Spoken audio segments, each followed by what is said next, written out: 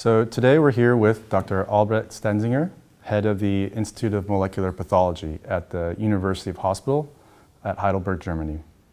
And we're here to discuss whether the immune system will win the fight against cancer. So Dr. Stenzinger, tell us about the developments around PD-PDL1 and what the impact that is around cancer. I think, first of all, it's really important to note that PD-L1 is definitely currently the only biomarker that is in use and has shown clinical utility. I think it is a great biomarker if you think about, broad rollout. It's easy to use. You can handle that with the infrastructure that's already in place, that is immunohistochemistry. So that's all good. And we also do know that PD-L1 immunohistochemistry has some potential.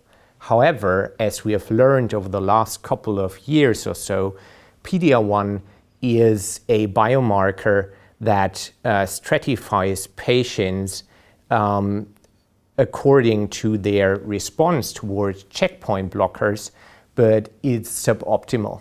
So although there are many patients who are PD-L1 positive, they do not respond, and vice versa, meaning that there are patients who don't show any PD-L1 expression at all, and still they show some response.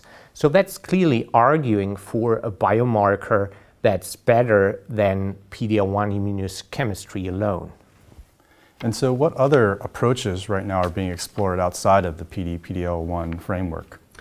I think it's fair to say that, from a biological or immunological standpoint, it's quite unlikely and unrealistic that a single biomarker, just like PD-L1, for example, could actually reflect the complex interplay between the tumor cell and the host immune system.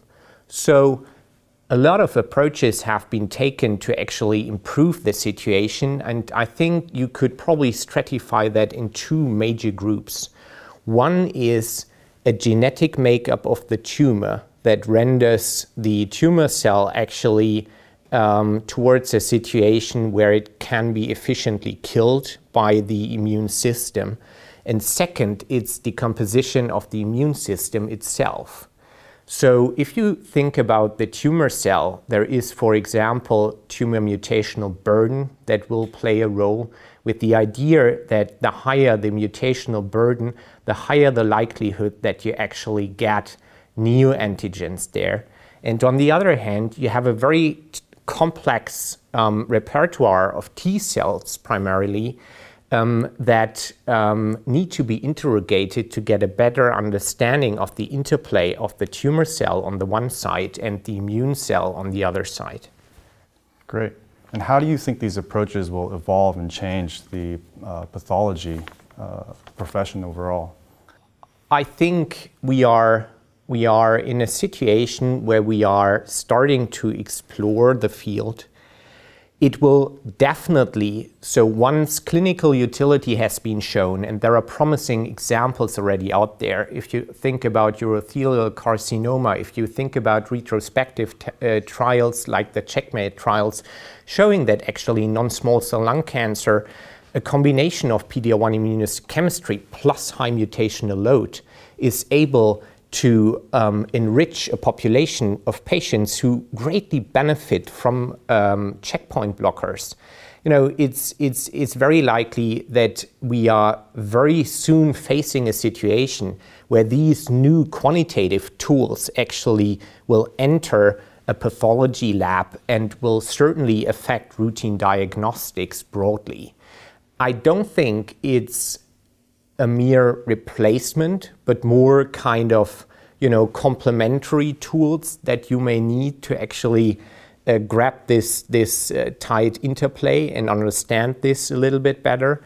But of course, as I said at the very beginning, immunohistochemistry is very straightforward. It has been implemented a while ago. It's working properly, even at smaller pathology labs.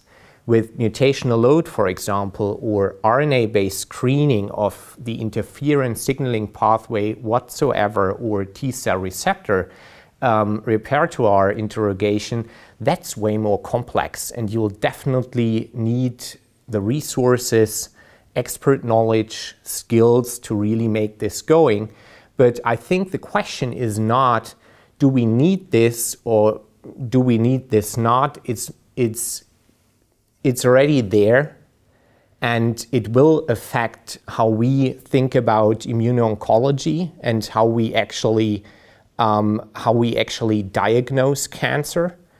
It's really the question of how we get this implemented so that you can use that in a straightforward, one-stop shop way, easy to use, easy handling, with reliable, comparable results across many institutions. I think that's what oncologists need. So it's high quality and short turnaround times for these new assays that are on the horizon right now. Great. Thank you for your time, Dr. Stenzinger. Thank you. Appreciate it.